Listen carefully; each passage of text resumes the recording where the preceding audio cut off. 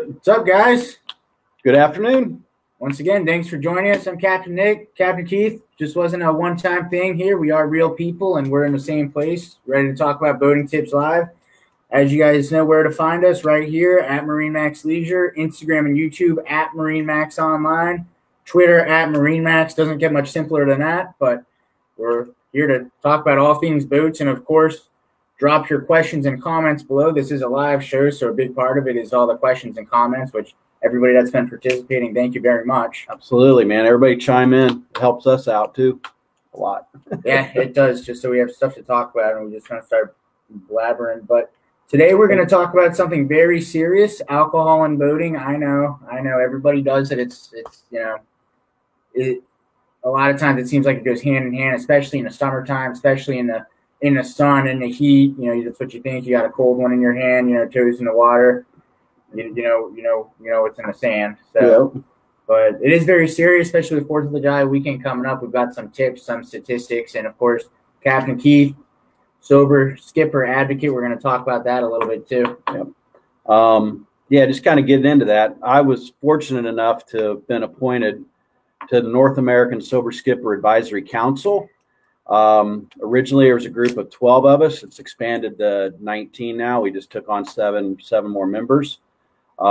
It's a group of us that just basically want to help. We're trying to devise ways to increase the awareness of the effects of alcohol and boating have, similar like to Mothers and Against Drunk Drivers.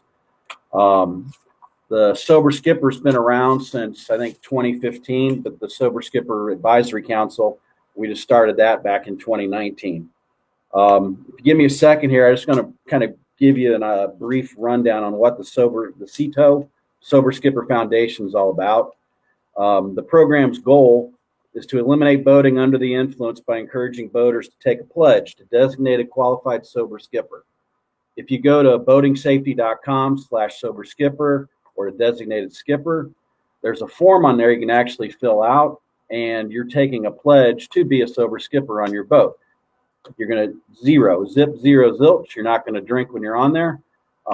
Your friends, your guests, and all that stuff can go out and do what they want to do. When you do it too, you can request. You can get some of these little Sober Skipper wristbands. It says I'm on board.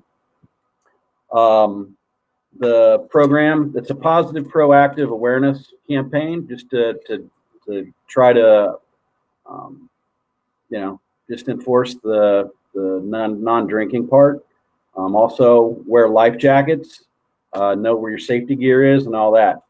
Boating involves wind, noise, a bunch of other accelerators. So people, if you might throw it through back and hop in your car and go, but you drive your car every day, you know how everything works. You might only get on your boat once or twice a month. You've got a bunch of other stuff going on. It affects you a lot worse. The sun, the heat, the waves, the noise, and all that, it's going to make everything be a lot worse. Alcohol is the leading contributor and factor in boating accidents. On average, 111 people die every year from boating accidents. Totally senseless, totally avoidable. Yeah, so that's the thing, Keith. This is something that is 100% preventable. Yep. So it's a pretty big chunk of the fatalities and all the accidents total. And plus, I mean, in the summertime, there's just more boats out there, period. And obviously, there's going to be more alcohol, going hand in hand with the fun and the sun. And more often than not, it's a recipe for disaster. So. And interesting enough, a lot of the boats and the drownings are in smaller boats. Mm-hmm. Statistics show that it's males between the ages of 24 and 56 on a trailered boat and 14 to 26 foot in length. But then you think about that, that's on the trailered boat. So then they're going home, back to the boat ramp, then getting in their cars, and then driving home on top of that too. So there's just a lot to it. The Sober Skipper Advisory Council let me give you a little rundown on that. In addition to promoting safe boating, we also came up with the first annual National Boating Safety Awards. It's going to be an annual thing. It encourages boaters to designate their sober skipper for leaving dock. but it's also about recreational boating organizations promoting and safe boating. So last year, there was 5 different categories. Marine retailer, MarineMax actually won that. Number one. Marine manufacturer, Sea Ray Boats stepped up and came in there with that. We have marine media, which is Bonaire Corporation, magazines, boating magazine, sport fishing magazine. And then the Marine Marketing and Outreach Award went to Yamaha Outboards. And then us on the Sober Skipper Advisory Council created a separate award for the actual Sober Skipper Award, and that went to Freedom Boat Club. Freedom Boat Clubs through the whole country. But what they've done is they actually have all their members at the time of the boat before they depart the slip take the pledge to designate a sober skipper on there. It's cut way down on their, service bills, accidents, repairs, let alone, their insurance rates and everything else have dropped because of that, because they're making people, do the little, pledge to not be drinking on board the boat. So it's a good program, and kudos to them for doing that.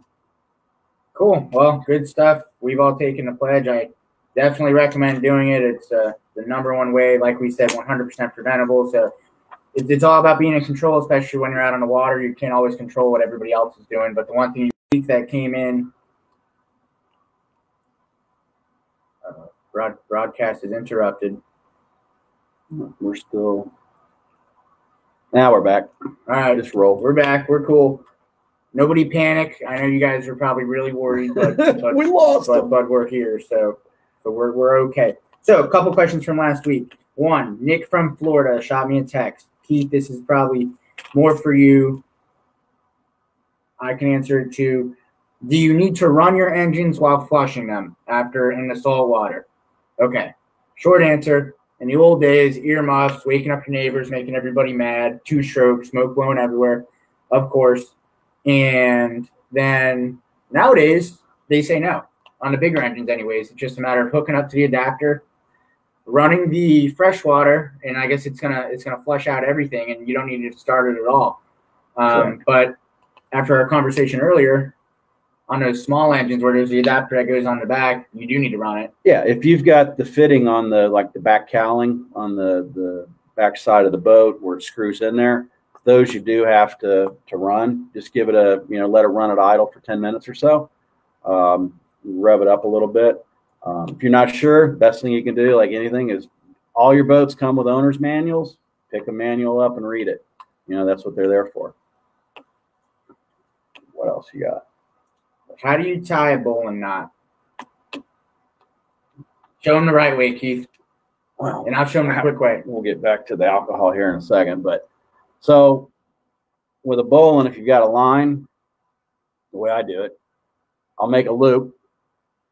The hard part, the tricky part is coming around so it comes around on top. Then there's the old saying, the rabbit comes up the hole around the tree. So the loop, rabbit comes out from underneath, you wrap it around in back of the part that's hanging down, and then go back in the hole, and then it's right there. So try this again in front of the screen. So loop, up, behind, and back in. If you go on to YouTube, MarineMax's boating tips videos, there's a 2 or 3 minute little video on there on doing those. I know you tie yours different. So I tie a flying bowline, which is nice for when you're kind of in a pinch. So what you do, basically thumbs out. Shout out Chris Pointer for showing me this. And then it's a matter of, all right, I'm going to do this a couple times. Just like that. So when that's handy, a lot of times you won't have enough line left on, length of line left, so you can't do a cleat. So this is kind of just a quick way to do that. So I'll do it one more time. You can watch it in slow-mo a little bit later. Very easy. Once you do it a million times, you just flip it around, grab that, boom, flying bowline. So a couple ways to do it. So Jennifer, Jennifer Gallagher's on there. She's just got a question. She goes, where we go? Let's scroll up. I guess I'm confused on the boating and drinking laws because I see friends on Facebook who are cops and they are drinking on the water and driving their boat. Are they setting a bad example, or is there a type of if and or but to this law? Florida law states actually it's you got to be 0.08 to be legally impaired, just like in your car. Unlike in your car, you can have an open container on a boat. So absolutely, is it perfectly legal to be driving along, having a Miller Lite or a Budweiser or a cocktail in your hand? Legally, yes. Is it prudent? Does it make sense? Is it going to impair you? Yes. So should they be doing that? Probably not. Do they do it? Do we do it? You got to watch the limit and know what your thresholds are, right? I mean, that's the thing. I mean, you're not gonna. I mean, it's people. There's always gonna be people drinking on the birds. How I like to do it, anyways. If I'm driving, it's like not at all. You know what I mean? But everybody else has a good time. Yeah. If you're at a restaurant and you have a beer with your lunch or something like that, wait an hour or so. There's a lot of great information on that boatingsafety.com website, and then also I've got stuff here. I don't know if we can see it good enough on here, but there's some statistics that I've went through this morning. It was pretty cool. If you go to U.S. Coast Guard, or not U.S. Coast Guard Boating, but it's uscgboating.org, and then it's /statistics/accident. There's all kinds of stuff on how they break down all the different, factors and causes and all that stuff. So there's a blood alcohol percentage chart in there. So kind of depending on your weight and all that stuff. It's just, you're better off not doing it. There's a quote on here too on this Coast Guard website. Tips for avoiding BUI, boating under the influence. This kind of resonated. Boating, fishing, and other water sports are fun in their own right. Alcohol can turn a great day on the water into a tragedy of a lifetime. It's final, it's over. So totally avoidable. Those 111, 113 deaths per year, all avoidable. So don't be that dude. Don't be that guy. He's got a life jacket on. I'll give him that. But I mean, they probably put that on him, huh, Keith? And that guy, not cool, bad guy, having a very bad time. So at least he's got his life jacket on. Got his life jackets on. So that's that. So I'm gonna pull up some common rumors here. Nothing to do with alcohol, but we were out on Sunday and we were swamped by an excursion. I mean, big wake wave came over the bow and swept the entire boat. We were going very slowly. Is there a right way to go over waves this large to avoid being swamped? That's Judy. She has a 230 SPX outboard. 230 SPX outboard.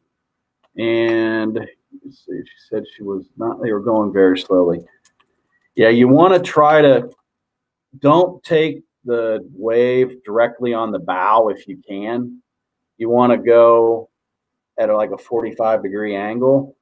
And as you hit that trough, as you start to go down, so if you were going slow like the whole time and you came and it came over, as you're going on that little angle, sometimes actually if you power up just a little bit, so it'll kind of roll up over the ride that crest up, then you hit the top that you can back off, roll back down, give it a little acceleration. So basically you're gonna have two humps and then get back in the middle. But I mean, every boat's responsible for their wake. I don't know, what the exact situations were and stuff like that. But you're always responsible for your wake. Yeah, so good question. One other question here, John. Who is responsible for the placement of no-weight barrels in the state of New Jersey? I don't know. Do you know? Do not know. Do you know in Florida? Nope. The Coast Guard does the navigation and those type of things. We can find out for you. Yeah, we're gonna get back to you next week, John. Question. So everybody watching this, the CETO Foundation's on here as well, and they just put the link to the stats on there. If you copy that, write that down. There's some really, really good information in there that's kind of eye-opening. So So one good news, the fatality rate this year, 2019, is a decrease in 1.9%. So things are definitely moving in the right direction, which is good. Where the cause of death was known, 79% of fatal boating accident victims drown. Of those drowning victims reported life jacket usage, 86% were not wearing life jackets. So have your life jackets handy. You got to have them where they're readily accessible. And I will tell you this too. If you're sleeping on your boat, if you're out on the hook overnight, even if you're in a slip at the marina or anything, go ahead and take those life jackets out from underneath that seat cushion wherever you have them stowed or wherever, and have it sitting right next to you, right on the bed. Because if it's dark and all of a sudden, you step out of bed, you're in ankle deep water, the boat's sinking, you're not going to be able to, or the boat can flip anything. You've got that life jacket right there, right at the reach of your hands. It's, that could save your life, and got some, I've known some people that have drowned in boats, commercial fishermen that, good close friends of mine that, he couldn't get a life jacket on. So just have them out with you ahead of time. Yeah, I mean, it's not news to anybody. Life jacket will save your life. So it's the simple stuff, guys. Don't outsmart yourself. And one other thing too, boating safety courses. Check this out. 70% of deaths occurred on boats where the operator did not receive any boating safety instruction. Only 20% occurred where vessels where the operator received a national boating safety education certificate. So MarineMax, right? We train you all. You got the go boating kit, all your safety gear. You already got a leg up. You got the captain's orientation, but go ahead and take the time to take a U.S. Coast Guard auxiliary course or whatever. Here in Florida, I've got these here at the store, the Boat Smart Boating Source Guides. Anybody born after January 1st, 1988 has to have a driver's license now. Okay? So this book will get you that. There's a 75-question test here in the back of this book. There's a little bubble in answer sheet right in here. So glare in the sun, you can't see it. But anyway, you get the idea. You're going to mail that off to Tallahassee, and then they'll send you your Safe Boaters ID card. So just, everything we can do to gain a little more knowledge and be a little more safer out there. Absolutely. Even when you're not operating the boat, let's talk about that guy for a minute. Okay. Don't be that guy. Right. We all know that guy. We've all met him. We've all dealt with him on our boat.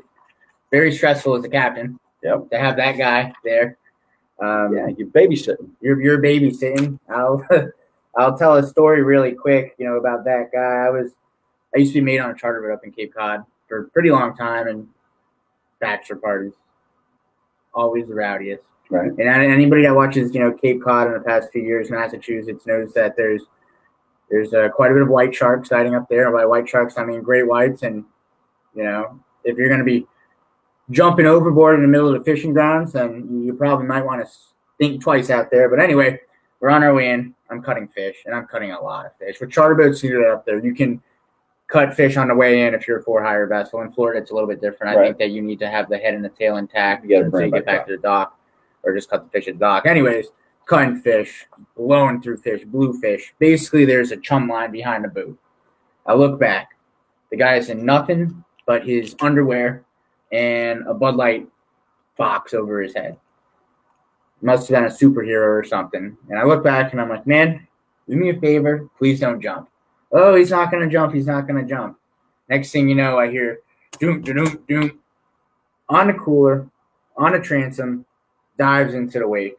Thank God that he didn't slip. Right. And it's like, okay, man overboard, man overboard. We got a man overboard situation. It's not fun. It goes from being really funny for a lot of people to a lot of people really stressed out. Yep. So hollering man overboard, it's no joke. All because of that guy. So you got any tips on man overboard situations?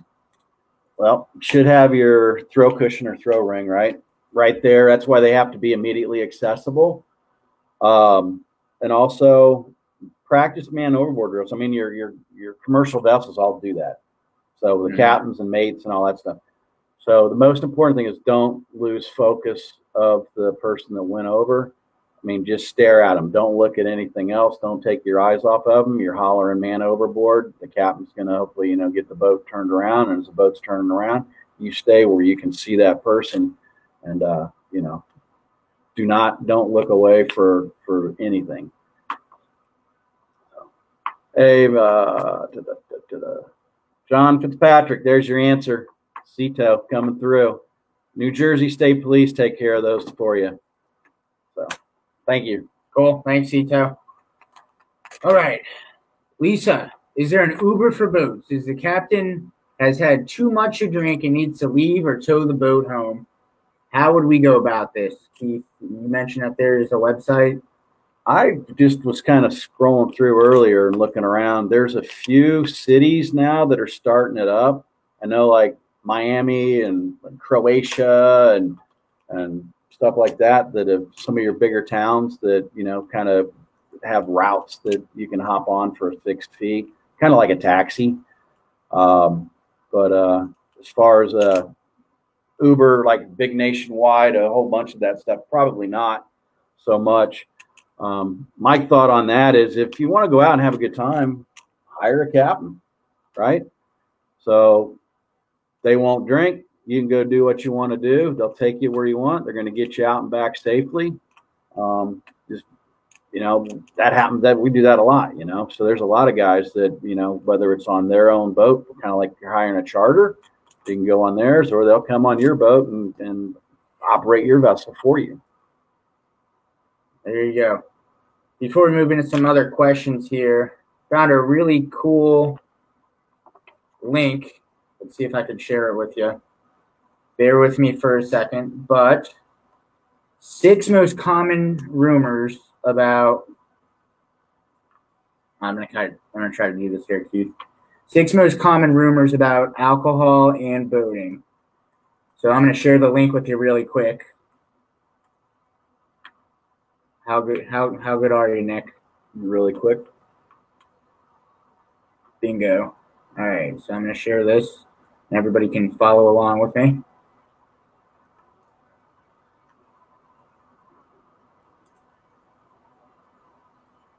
Pretty cool. It's like the Twilight Zone. I'm in like 2 places at once. You're always in more than one place. Welcome to the future. So there you go. 6 most common rumors about alcohol and boating. I found this article really useful here, very informative for me. 1, driving alcohol while operating a boat is not a big deal. It is not as dangerous as drinking and driving in a car. I think that it's the exact opposite. Like you said, we drive and operate cars every single day. Yep. It's second nature to you. You've got highway hypnosis going on. You're not thinking of going between one point and another. You can do it in your sleep. Don't recommend it, though. Don't do it in your sleep, but okay, it's a metaphor. So that's that. You're not driving boats every day. Also, right. You're on the water. There's multiple things going on. You're getting beat up anyways as it is between the waves and the sun, and you're swimming and stuff. You're fatigued. I think that it's a little. It'll sneak up on you a little bit quicker than a lot faster when you're in the car, especially in Florida when it's 100 degrees out anyways. I mean, it'll be quick. So what do you do? That hydrate. Even if you're drinking or not. I mean, on another topic, when you're operating a boat, drink your water. And when you stop sweating, then you know you got something wrong. Stay hydrated. So, 2, boats are toys meant for partying out on the water. We said it before, not a toy. Everything on the boat is not a toy. They're tools. It's going to be taken very seriously. If you ever spent any time out on the water recreationally, chances are you've either attended a floating party or witnessed one at close range. Once is Pass, Passage Key, Egmont. Beer Can Island. Beer Can Island, there you go. Many people associate boats with parties, and of course, what's a party without alcohol? What are your thoughts on that? Alcohol's fine, just as long as you got somebody sober running your boat for you. Right. 3, penalties for drinking and boating are pretty lenient, and it's hard to get caught. Well, if you're drunk, they'll throw you in jail. I mean, how many times have you seen it at John's Path? Yep, absolutely. I ran Tierra Verde high and dry for many years before I came. I've been MarineMax for 18. But Coast Guard, FWC would pull in there all the time and get people off the boat, and then they do the field sobriety test and, follow the pin, walk the straight line, and next thing you know, spinning them around, they're in bracelets and going off to Pinellas County Jail. So saw it a lot. There you go. 4, you're okay to drink and operate a vessel as long as it isn't powered by a motor. So I've got a canoe, right? Got a canoe, paddling all over the place. Does that mean that it's okay for me to drink a 12-pack of Pabst Blue Ribbon? Nope. No. You're still going to get a BUI. You're going to be lucky if you get a BUI and carted off to jail. You're in a canoe. You're drinking that much. You're not going to have your life jacket on. You're more apt to fall out of that canoe and drown than if you're in a big yacht. And like you talked about before, 8 out of 10 boaters who drowned last year were in vessels less than 21 feet long. Yep. There you go. You're going to let your guard down. 5, BUI means boating under the influence of alcohol. You can't get in trouble for boating after smoking pot, even though it might be legal in a few states. False. BUI means boating under the influence of any intoxicant, including both legal and illegal drugs, whether it's prescriptions or whatever. You can get a BUI while under the influence of a prescribed medication if it is determined that the medication caused operator impairment. So, I know a lot of states and stuff, up in Massachusetts, they might have a little bit different rules, but the answer is no, you can't be going and smoking doobies and operating a vessel if it means that you're under the influence. So if you're impaired whatsoever, it does not just mean alcohol. Common misconception. And 6, going for a swim from an anchored boat after a few drinks is a good idea. Well, that's like we talked about earlier. You're swimming around in the water. Stay hydrated. Be careful, especially in the salt water. It might sneak up on you. Yep. Especially when you're getting thrown beer after beer after beer from the boat. Keep that ticker going. But, most people watching us, they're grown people. We can only tell you that so much, but just be smart because it's not your life all the time. It's somebody else's life that you're jeopardizing. Right. I mean, you put somebody else in a bad situation too. So like the guy that dove off that boat on your charter boat, right? It's all fun and games, but now the captain's got somebody overboard that you got to fish out of the water. Hopefully you're trying to get him a life ring. You're trying to get him backboarded up in the boat.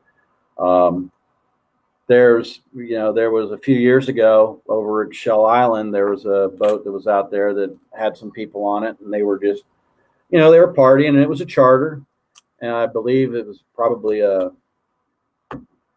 illegal charter, but I won't go into all that. They had all the proper paperwork, but they were diving off the bow, and the current was ripping. It was a rough, windy day, and they're diving off the bow, getting sucked back to the transom, and just kind of doing loops like that, right? Well, all of a sudden somebody started struggling, and he didn't make it back to the transom of the boat. So the mate dove in the water after the guy that was struggling, and they both drowned. So don't put yourself, luckily you didn't dive in after the guy. No. Get your throw ring, get your throw raft, whatever it is you got, and, toss it out of there and get the boat turned around and go back and get them. But, don't put yourself in that situation. It's like if you're a diver, right? If you're down there diving with a buddy and they run out of air in their tank, you're taught to not let go of your regulator, right? You're going to share it, you're going to breathe it, but I'm not going to hand that person my regulator because they're going to be freaking out. They're going to be hanging on to that, and you can end up drowning because you can't get your regulator back. I know a lot of people now have the octopus rigs where you got spares, but when I was growing up diving, we didn't have that.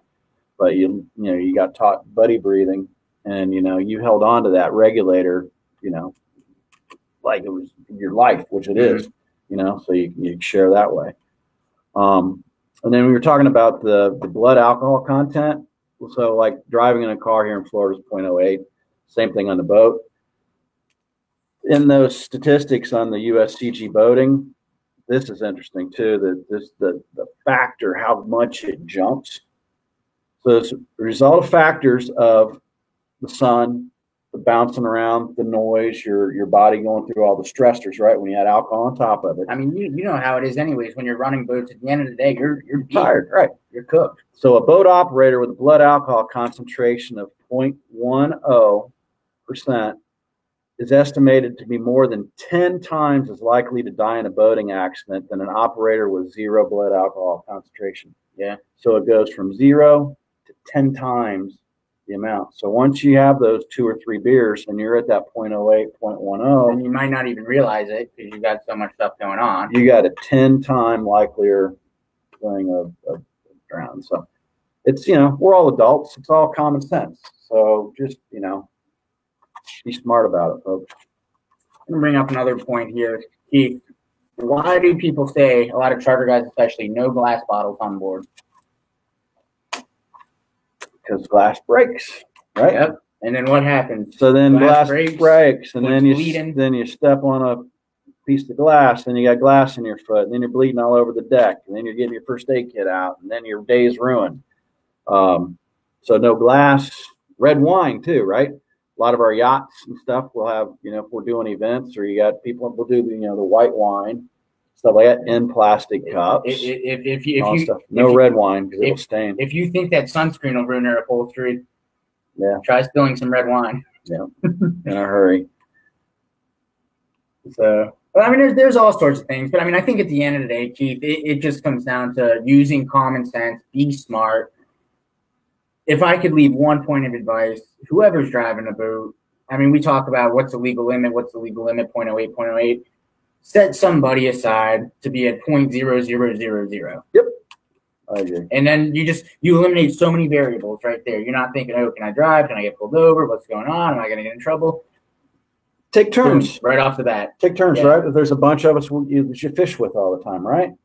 You're going out, red snapper bites on fire right now, gag grouper, scamp. I mean, everybody's lighting it up, right? Tuna, sailfish, everything's going on up the Gulf right now, right? So, you leave out, you got the beers are in the cooler and all that stuff, but the captain of the boat of that day, the guy that's in charge, has 0. When he gets back, then have at it. The boat's back on the lift, you're back at the house, you're in the pool, you're cleaning fish, then enjoy the day, I mean, I made a joke with one of the boats that I usually run the other day when we were coming back from this Longboat Key. Boat ties in, shut the engines off. I said, you know what that means, right? Now you can have a beer. Yep. And even one. I mean, it's principle, especially, as a captain and stuff, like if you're getting paid to run boats. I mean, that's just about the most zero tolerance thing that I can think of. It has to be. And that's the reason. So so I mean, plan ahead. So if you're going on a dinner date, you're going on a cruise, you got friends or whatever, hire a captain, put somebody on the boat, and then you can sit back and relax and enjoy the evening with your wife or whatever all the group of friends you got with you. Just get somebody to run the boat for you. I mean, it's fun. I mean, this is recreation. This is boating. We're all doing it for fun. So you might as well have a good time.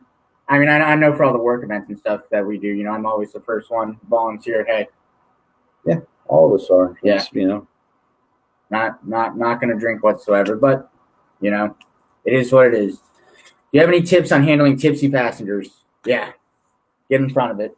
If you're the sober guy on the boat, you're the captain, you're the master of that vessel. You're the one that needs to take responsibility and say, hey, listen, I can see a situation before it happens. Chill out. You see it coming, Chill out. You put an end to it, or the charter's over and we're going back to the dock and we're done. Yeah. So, and then that's how that guy will ruin it for everybody. Don't be that guy, like you said right there.